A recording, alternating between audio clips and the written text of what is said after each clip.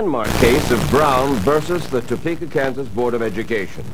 That decision launched the stormy era of school desegregation, tearing down a century of separate but equal school systems and prompting violent resistance beginning in the South.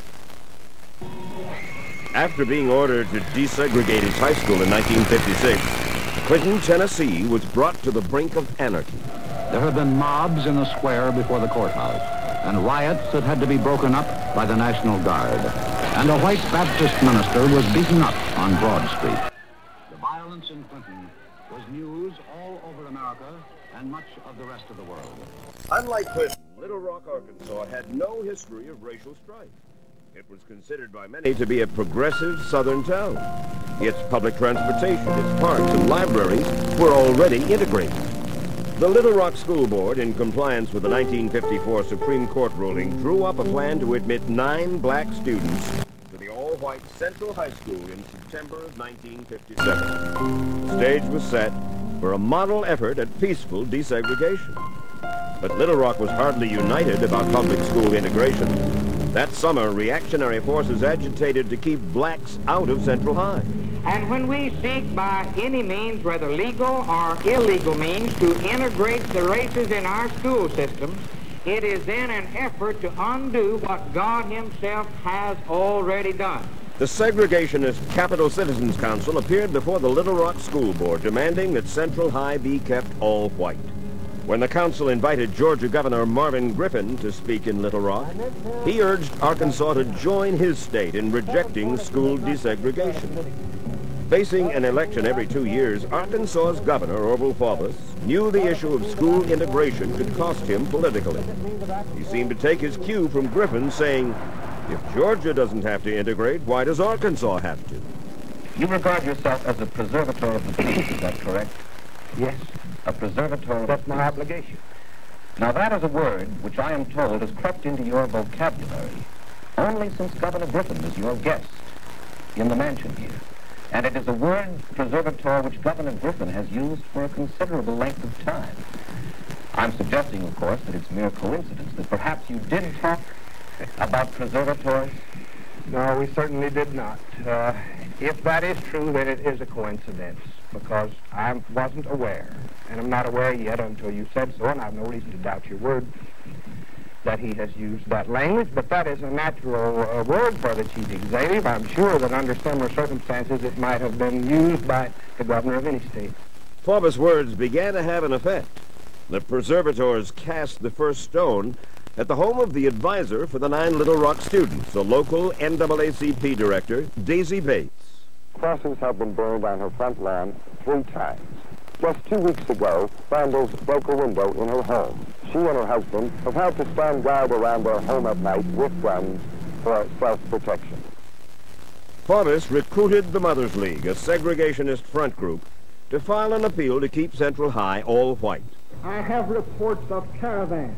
And when the governor testified that caravans of white racists would descend on Little Rock if the integration plan went ahead, the local court agreed to block desegregation. But federal district court Judge Davies nullified that court injunction, finding no evidence of possible violence. United States District Judge Ronald Davies has reaffirmed his ruling that integration must commence at Central High School in Little Rock, Arkansas, despite the apparent opposition of Governor Orville Faubus of Arkansas. The latest order of the federal court is clear, and the plan of desegregation ordered by the federal court is still in full force and effect. And what does that mean for tomorrow morning? That means the schools are open to the colored children. Faubus then acted, in his words, to avoid the very clear danger of a race riot.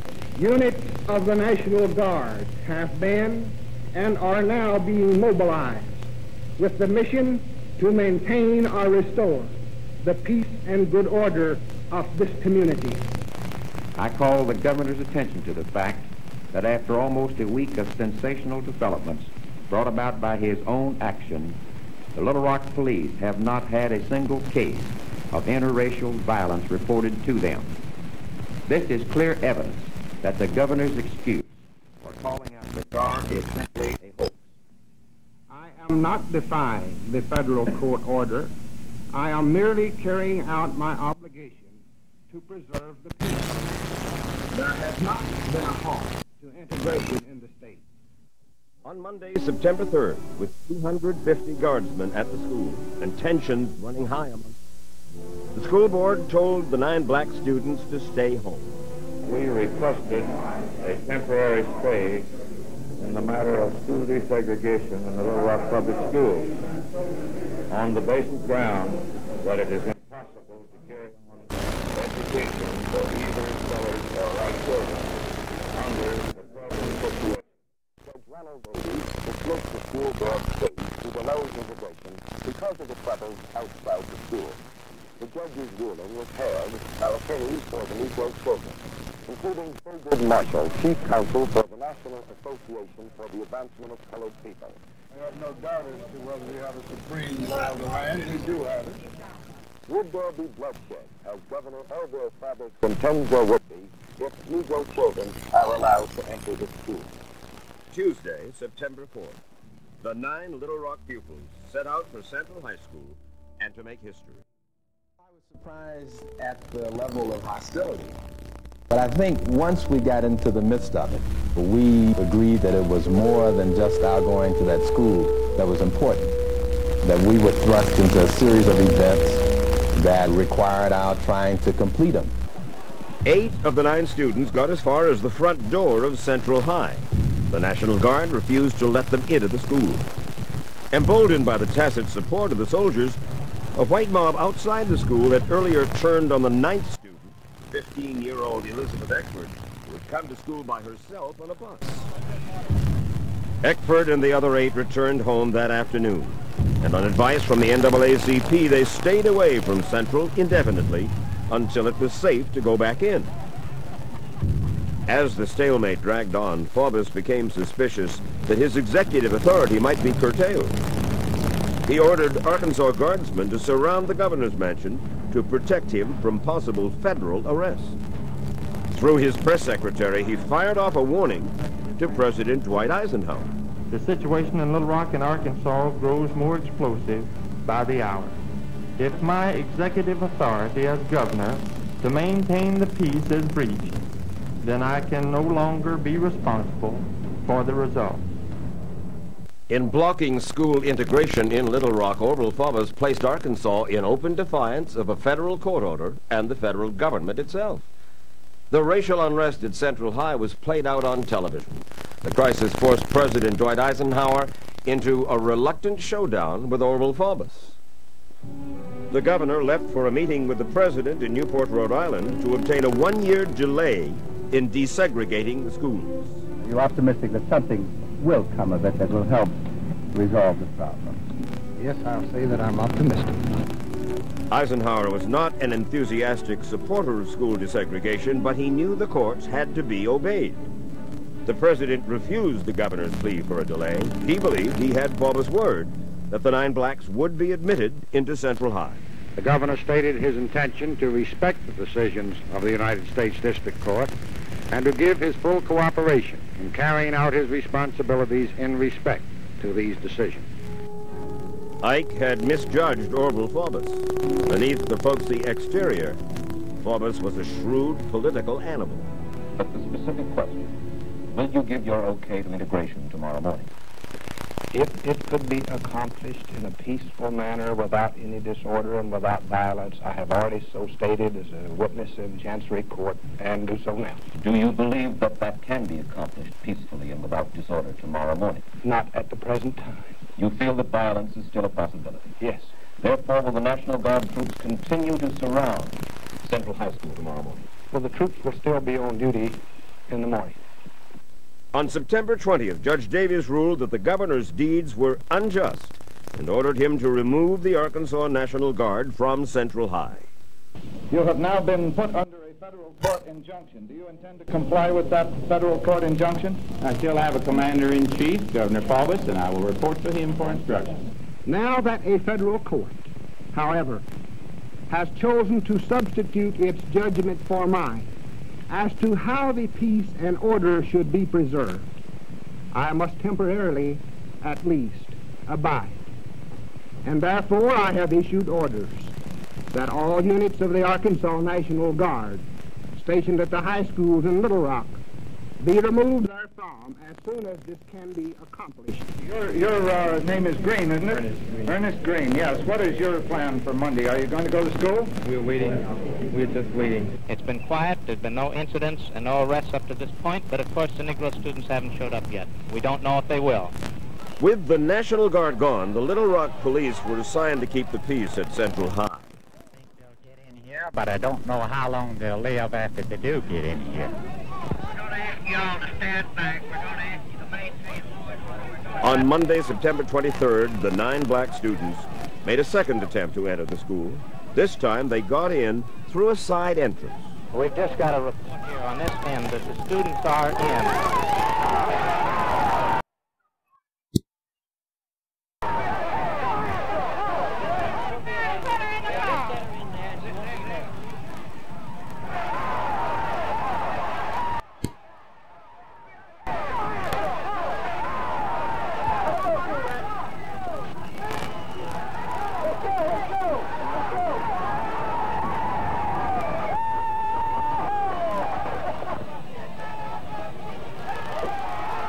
Fearing violence inside Central, school authorities removed the 9 black students after only 3 hours. I just say that we're here to stand for our rights. We should not be forcibly integrated or forcibly anything, and we do have a right to say we do not like it. It's not the policy of the South to integrate with the niggers. They've got no business going to school with our kids whenever they got schools better than ours, or as equal to ours. An editor for a Memphis newspaper, Alex Wilson, was mistaken for one of the parents.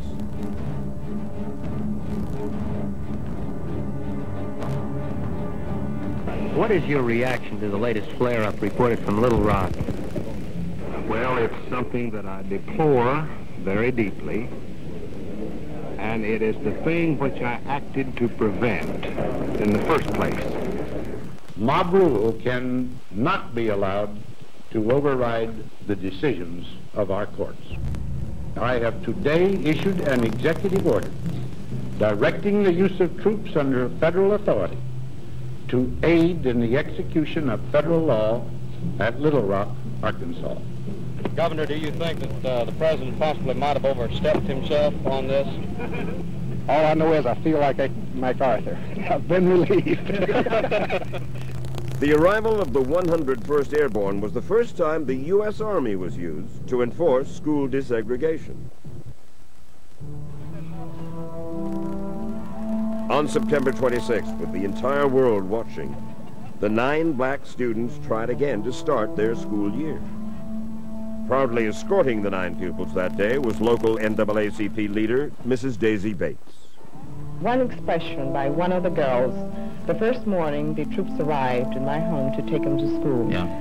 She looked out there and she saw these troops and she said, Mrs. Bates, for the first time in my life, I feel truly like an American citizen. There's great issues are going to be patterns of action for future years may be determined. One of the great issues is the matter of states' rights versus federal duties, another integration versus segregation. Well, this is a historic moment. The Negro children have just arrived. They are now getting out of their cars down there. I suppose it's an analogy of being in the eye of the hurricane that is very calm on the inside. And we had for the first time 1,000 paratroopers who were protecting our entrance into the school. And I think that that was a fairly significant act. Now they're being escorted in by troops of the 101st Airborne Division. The President's order has been carried out. There has been isolated incidents of violence. There was one case on a nearby corner when these troops tried to make clusters of people disperse. These 3 men refused to disperse when ordered to do so also. The results you can see. We are now an occupied territory. Bombers played the role of underdogs to the hilt. Evidence of the naked force of the federal government is here apparent in these unsheathed bayonets in the backs of schoolgirls. There can be no question of the supremacy of the United States Army when used against a defenseless state. The 101st served as incongruous monitors in the halls and classrooms and on the athletic fields of Central High. In late November, with the crisis over, the troops returned to their base. For the 9 teenagers, the triumph of the moment gave way to prolonged harassment by a minority of white students. Since when can the Supreme Court do like that? They can't do like that. They can't tell you you've got to go to school, niggers. They just say whether the law is right or wrong. You think there'll be more trouble this year? Yes, sir, I do. Would you help make it if you had to? Yes, sir, I would. You don't want Negroes in school, then? No, sir. Is that a pretty general attitude? How do you feel about Negroes in school? Well, I don't think Negroes should go to school with the white people. They should stay in their own class. We're going to have to accept them gradually. We can't have them crammed down our throat. The students in the high school had very little to do with us. For the most part, they were willing to be rather quiet and be in the background and not to be seen as an integrationist. One of the 9, Minnie Jean Brown, finally was done in by the long ordeal. We were in a lunch line together, and this white student was behind a male. He kept egging Minnie, calling her a nigger. After so much provocation, I got mad, I really did. And I just said, well, I'm just going to let go this time. So Minnie got so fed up with him, she had a bowl of chili in a tray. She took the bowl of chili and dumped it on his head. The school board suspended Minnie Jean Brown, and the remaining 8 carried on through the spring semester. In May, Ernest Green was the first of the black students to graduate from Central High. Putting all the sides together, I think it's turned out to be, well, I would say an interesting year.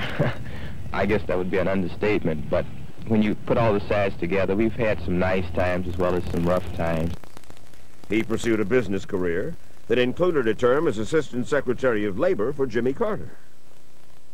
In the aftermath of the crisis, however, it was Governor Faubus who appeared to have benefited most. In the summer, a spectacular series of personal triumphs began for Orville Faubus with overwhelming victory in the Democratic primary. In September of 1958, the Arkansas legislature passed a series of laws giving the governor emergency powers to close any public school. I have signed into law the... Citing interference by U.S. Marshals and the NAACP, Faubus moved swiftly to prevent the start of the new school year. Armed with new laws, Faubus closed Central High and all of Little Rock's high schools. Faubus had kept faith with what seemed to be the great majority of Little Rock's voters. Now then, students. In the 1958-59 school year, most blacks did not attend high school at all, while whites went to makeshift private schools or schools outside the city. Faubus justified his actions in the name of states' rights. We must either choose to defend our rights against those who would usurp them, or else surrender. But in June of 1959, a 3-judge federal court ruled that the Arkansas school closing laws were illegal because they tried to evade a federal court order. Orville Faubus remained optimistic. Be still, sad heart, and he truly believed that behind the dark cloud was a sun still shining on his cause. Thy fate is the common fate of all. Into each life some rain must fall. 2 months later, in August 1959, all Little Rock public schools, including Central High, reopened to blacks and whites. Quiet and calm prevailed not only over registration for the fall, but over the entire city. That's the change in atmosphere since 1957. Almost as if Little Rock had gotten professional in the handling of tensions, or as if the people of Little Rock were tired of making unpleasant news.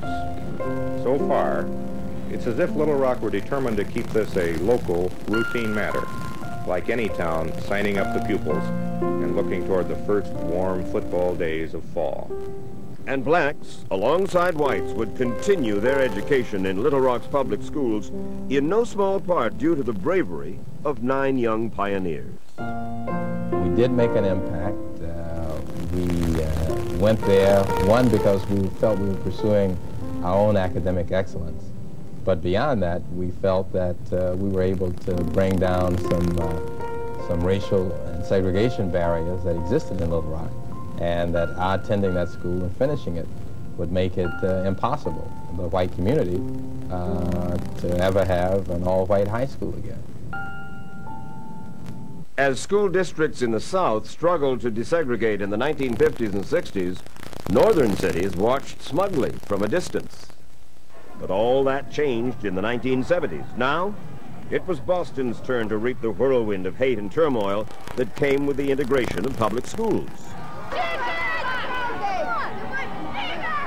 The civil rights movement of the 1960s attracted limited interest in Boston, a city that was only 17% black. But change was in the air when Martin Luther King, who studied and preached in Boston as a young man, led 20,000 whites and blacks on a unity march in the Boston Common in 1965. Boston must become a testing ground for the ideals of freedom. That demonstration was just a taste of what was to come a decade later, for in Boston, de facto school segregation, white schools in white neighborhoods, black schools in black neighborhoods, was a way of life. A fact of life that many people in Boston chose to ignore. The black schools were quite inferior to the white schools. In a way, it was more sinister than the southern system. They knew about it down south. It was their way of life. It was our way of life, but it wasn't supposed to be. Massachusetts passed its Racial Imbalance Act in 1965, prohibiting de facto school segregation. The law was fought at every turn by the Boston School Committee, the elected officials in charge of all public schools. For 9 years, the all-white school committee sabotaged integration efforts with diversionary tactics, like offering special education programs to black students, but only in predominantly black schools. A former committee chairwoman, Louise Day Hicks, led the battle. We gather here today to demonstrate our total commitment to put the safety and the education of our children ahead of politicians and other political officers who make school children the innocent pawn of a nebulous state law. Because of the committee's persistent opposition, racial imbalance still existed in Boston 20 years after the Supreme Court ruled against school segregation. In June of 1974, federal Judge Arthur Garrity, acting on a suit filed by the NAACP on behalf of a group of black parents, ordered desegregation to take place in Boston, but slowly, over 2 years. It was a plan that relied heavily on busing children out of their own neighborhoods, and that nearly tore Boston apart. Under a plan ordered last June, 45,000 of the 94,000 students in Boston will be bused. Judge Arthur Garrity ordered that the city make previously all-white schools at least 10% black and previously all-black schools at least 10% white. Almost half the city's schools will be affected. The reason that they're busing is to give the black kids a better education. And I think that's very important because, you know, we need a good base in order to be successful in this world. School opens Thursday, and despite the summer campaign, city officials say they expect many white parents to keep their children out of the newly desegregated Boston public school system. This is under the guise of quality education, and there's no quality education at the end of the bus ride. And Boston Mayor Kevin White has spent a large part of the past 8 months trying to talk parents into letting their children be bused away from neighborhood schools. It's our greatest strength in neighborhoods, but sometimes they're our greatest weaknesses because they resist change. I was born down a Hay Street, a great up on B Street, Surrey is my hometown. The predominantly Irish neighborhoods of South Boston and Charlestown were the biggest supporters of the Boston School Committee. Over the years, the committee had become an Irish Catholic political machine, dispensing thousands of jobs and millions in contracts. Boston is not really a melting pot. It has guarded its ethnic diversity, which is precisely why Judge Garrity found it necessary to issue his busing order. The Irish of Charlestown and South Boston have long thought of themselves as separate communities within the city. Predictably, Roxbury's schools were as black as the schools in the other ethnic neighborhoods were white. It was all of this very effective segregation of schools which Judge Garrity found clearly unconstitutional. South Boston felt itself singled out by the extensive busing ordered under Phase 1 of Judge Garrity's plan. When I was a kid, I went to school up on Broadway, then I went to school down on East Street, and then I went to Southie, and I graduated. This was fine. I figured the same thing is going to happen with my daughter. If they had a busload of Hungarians and they were jamming them down our throats, there'd be signs up there in Hungarian saying, "Hey, Hungarian, Ungul," or whatever the Hungarian is for it. Same thing. It has nothing to do with the race. It's the fact that they're jamming them on us. We don't want these people. The anti-busing parents group called ROAR, Restore Our Alienated Rights, argued that their rights were preserved under the Constitution. We are here protecting our children and our brother and sister's children. They have the right to attend the school of their choice. They have the right to enjoy the freedoms of this land. And we're doing God's work today. One target of their frustration was Senator Ted Kennedy, who had urged peaceful compliance with Judge Garrity's order. You know what it feels like to have a freedom denied you. We've had the freedom of sending our children to neighborhood schools taken away from us. Can I speak? Are you going to, isn't part of our... The people don't care to hear you. You're taking my kids. What's this? Going to put us out of the town of this country? Security men helped the senator through the crowd to the safety of his office in the federal building. What's your kids, Teddy? Even there, he was taunted by the crowd, which vented their frustration with staccato rhythms of angry fists.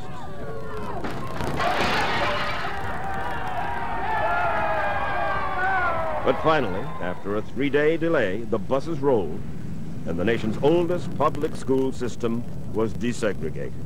The mood of the crowd outside South Boston High was ugly. About 300 persons, mostly teenagers and some neighborhood residents, greeted 60 black students arriving in buses to the formerly all-white school located in an area that has led opposition to the busing program. Amidst the shouting of threats and racial slurs, Louise Day Hicks, a school committee woman, tried to calm things down, but the shouting and shoving continued. The police then moved in, forcing the crowd away from the school and down a hill. 4 persons were arrested, and a policeman received minor injuries in the scuffling. In the predominantly black sections of Boston, few whites showed up for classes, but there were no reports of any trouble. When classes were dismissed for the day, the large crowd was still on hand. Some buses were stoned leaving the area this afternoon. At least 8 children reportedly received minor injuries. We went to school, everything was all right, but when we came back, you know, it was all white, you know, old, young, and, you know, and little ones, you know, teenagers too, they started throwing rocks, so all the glass was busted out. And do you know it was a white man who was driving the bus, and did you know he stopped there and let them hit us with the rocks and stuff? He didn't move, he stopped. The violence in South Boston marred what was otherwise a generally peaceful day throughout the city.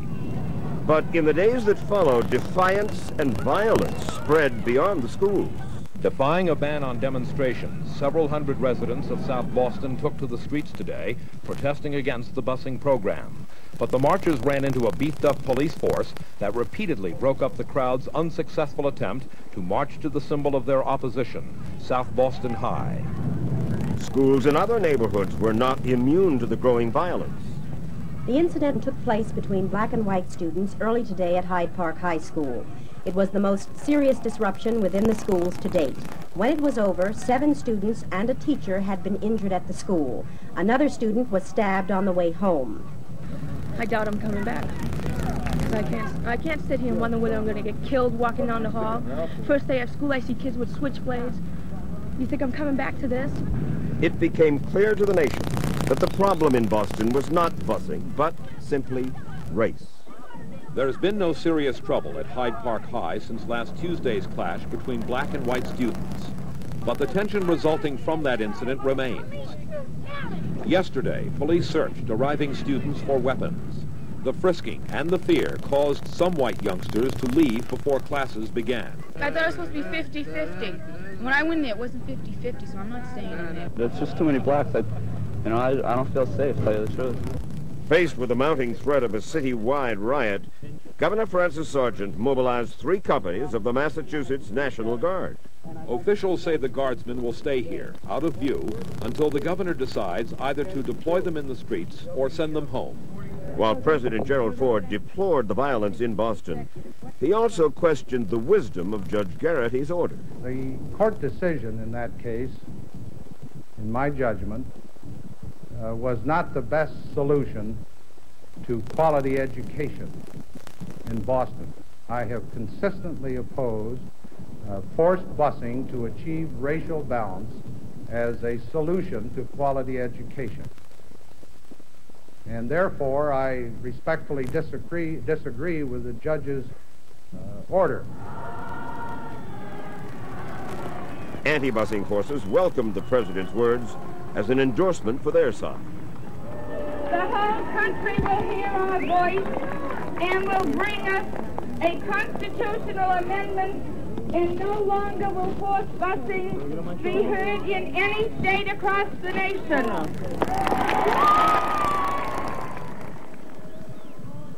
1 month later, pro-busing demonstrators were inspired by the presence and the words of Martin Luther King's widow, Coretta Scott King. You're going to win your cause. I can affirm from personal experience that social change can be painful for all involved, for oppressor and oppressed. But such change is far more rewarding and healing than adhering to the poisonous ways of the past. But the 1974-75 school year was far from a healing experience for Boston. Boston was a city on trial in the nation's eyes as the 1975-76 school year approached, and so was the whole question of school desegregation. He should be able to enforce the law. While pro- and anti-busing forces continued to battle in the streets, a second front in the war against busing was being fought in the courts. In May of 1975, legal maneuvers to forestall Phase 2 of Judge Garrity's plan were rejected by the Supreme Court. For months now, Federal District Judge Arthur Garrity has been the target of anti-busing forces in Boston. Today, outside his courtroom, Garrity was once again the target, this time for last Saturday's order for a new busing plan next fall. One that for the first time would involve elementary school children and increase the number of students to be bused from 17 to 21,000. The reaction has been bitter. Tell me what you think of Judge Garrity's new plan. I think he stinks, and so does his plan. Period. Across town, NAACP officials were holding a news conference when they learned the U.S. Supreme Court had just upheld Garrity's first busing order. I just received information that the United States Supreme Court has denied certiorari to the appeal of the Boston School Committee and Mayor White, which means that the order issued by Judge Garrity is now the law of the land and cannot be stopped. More than 1/3 of Boston public school students would be bused that fall, with the Irish Catholic Charlestown section feeling the brunt of Phase 2. Looks like they might be in South Boston, but they ain't gonna get in here. What's gonna keep them out? People gotta keep them out. What's the sense of putting them in, what are they forcing them in here for? We don't want them. We're only mothers and fathers fighting for our constitutional right to send our children to their local schools. Anti-busing forces have organized an information center with a powder keg as their symbol. They claim to be nonviolent and non-racist, and instead criticize forced busing as a threat to their freedom and their children's safety. Well, I plan to boycott my children. My 2 girls have been assigned to Roxbury. I'm pulling the 2 girls out because it's a very dangerous area. I don't want my children in there. Safety is also a major concern among black families, many of whom plan to keep their children off the buses, at least at first. They just want her to go to Charlestown. And we have 2 schools in our neighborhood that she can go to. And I'm just not going to send her out there. Other blacks who are not wild about busing are going along with it in hopes it will mean a better education for their children. I'm not too pleased with forced busing. I feel that children should be able to attend the schools within the area that they are living. But if this is what has to be, we have to accept it. Without time for further debate, Boston police prepared for the worst on opening day. Local, state, and federal authorities have devised a joint strategy of heavy police deployment and tight security today for the opening of school. The tough, visible police and possible National Guard posture replaces a deliberately low profile used last year. This is the day Boston had agonized over all summer long, the beginning of the second year of court-ordered busing for integration in a city that never fully accepted the first year. Police were keeping a special eye on the white, close-knit community of Charlestown, where black students were to arrive for the first time. One by one, the buses came, under heavy police guard, with crowds kept at more than 100 yards from the schoolhouse steps. Many parents kept their children at home today, some fearing trouble, others protesting school busing. Police moved in to break up a sit-down protest, and one man was arrested on charges of assaulting an officer.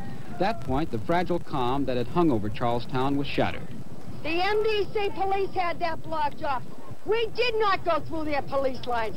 Captain McDonald sent these guys after us. They pushed, they shoved, they hit, they stepped on toes to women and little kids, and we're not putting up with it in this town. That's it. Later in the afternoon, just as schools were letting out, a car was set on fire in Charlestown and another turned over. Despite the sporadic vandalism and the noisy crowds, the school buses were never interfered with, and there were no reports of any school children being injured. The violence was not confined to Charlestown. In the nearby town of Brookline, officials were investigating the firebombing last night of the birthplace of John F. Kennedy. Senator Edward Kennedy has been an outspoken proponent of busing, and the words "Bus Teddy" were painted on the sidewalk. On the eve of Boston's second week of court-ordered busing, several hundred women and children marched through the streets of Charlestown with flashlights and a police escort. It was the latest in a series of so-called mothers' marches against forced busing. The only thing that's going to stop busing is legislation, and that's what we're praying for. In Washington, D.C., the two sides debated a proposed constitutional amendment which would prohibit busing as a means to desegregate schools. Poor whites have been pitted against poor blacks to salve the conscience of the affluent. Among the proponents, Massachusetts Senator Edward Brooke, the nation's first black senator since Reconstruction. That all children are accorded their constitutional right to an equal educational opportunity. Meanwhile, the violence shifted back to the corridors of Boston's high schools. At South Boston High School today, black and white students clashed in a series of fights through much of the morning, both inside and outside the building, until police broke it up. 15 students were arrested. No one was seriously hurt. It was the most serious incident since expanded school busing began this fall. On December 9th, 1975, Garrity placed South Boston under direct federal control, stripping the Boston School Committee of all authority. Black Tuesday, the Southies called it. The action came after Judge Garrity complained his desegregation orders were being ignored by the Boston School Committee. The plan, he said, is not by a long shot being implemented at South Boston High School. Today, teachers protested the ruling and said they were showing up only out of concern for the safety of the students. We feel as if this has undermined the morale of the faculty completely. I mean, I'm going in here with my, I'm just sick to my stomach going into this building today because of the action. A white boycott of classes at South Boston High School was almost fully effective today, with just 18 of the 573 whites enrolled showing up. Many of them are on the basketball squad and said they'd miss tonight's game if they skipped school. The project was part of a protest against a federal court's takeover of the school on grounds the school board has not worked for peaceful integration. Last night, Boston's NAACP headquarters was firebombed in an apparent protest of the Garrity ruling. But so far, no arrests have been made. As spring approached, a frontier mentality ran through the streets of Boston as respect for the law broke down. The violence began when 400 anti-busing demonstrators taking part in a so-called Father's March came up against a police line in South Boston High School. Some of the demonstrators threw stones at the police, and they responded by racing into the crowd on horseback and on motorcycles trying to break it up. 3 persons were arrested, and an uncounted number were reported injured. Just standing here, and a guy come over and prodded me right in the head and knocked me right to the ground. Doing nothing. Finally, there was a call for peace and unity among all Bostonians. A crowd estimated at up to 100,000 filled the streets of Boston today, demonstrating for racial harmony. They called for an end to the violence between white and black that has marked 2 years of court-ordered busing, violence which has increased in recent weeks. As the crowd waited along the edge of the Boston Common, Senators Kennedy, Brooke, and Governor Dukakis arrived to lend their support. In May of 1976, with the city running out of money to pay for busing and for school security, Mayor White petitioned Judge Garrity to close the schools a month early. Garrity refused, but he tried to stabilize the situation by holding off on busing in predominantly Italian East Boston. However, the last hope of the anti-busing groups for a legal reversal of integration was dashed on June 14, 1976. The Supreme Court today refused to hear the appeals of Boston's court-ordered school busing plan. After all the political furor, the Boston case ended quietly in the Supreme Court. Chief Justice Warren Burger simply included it on a list of petitions for review that were denied without comment or dissent. The Supreme Court of the United States has spoken, but the people shall rule, and may God help those who have let them down. Some areas of the city understand that you cannot stand on a street corner and shout away the Constitution. Boston's celebration of the bicentennial in July of 1976 brought a temporary respite to the hostilities that had plagued the city for more than 2 years.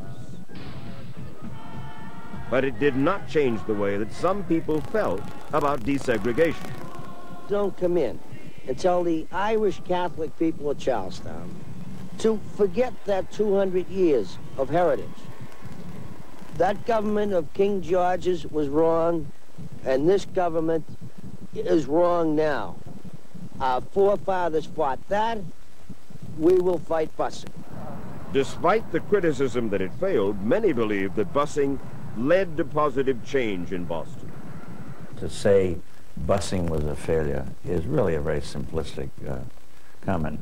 Probably the most important plus is it exposed children to racial diversity. I think the other plus is that it eliminated the blight of secret segregation. Exactly 200 years after the American Revolution began here, the fight for freedom was won in Boston once again. This time, over the right to equal education opportunities for everyone. For Little Rock and Boston, school desegregation was a bitter pill to swallow. Despite the violent confrontations, both crises reaffirmed the power of the federal government to enforce the law of the land and to overrule local authorities. The convulsions that rocked Little Rock and Boston showed once again that more than 100 years after the end of the Civil War, the problems of race relations in America still simmered, threatening to boil over. I'm Mike Wallace, and this is the 20th Century.